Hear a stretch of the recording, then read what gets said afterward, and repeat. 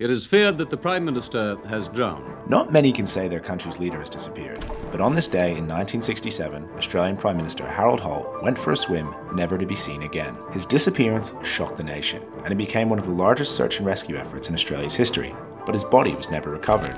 While on holiday in Victoria's Mornington Peninsula, Holt dove into a secluded beach with a friend and seemingly vanished. They asked us to rescue a diver who was supposedly lost. Look, it was like being inside a washing machine. Because his body was never found, and he was known to be a strong swimmer, questions surrounding his disappearance fueled conspiracy theories.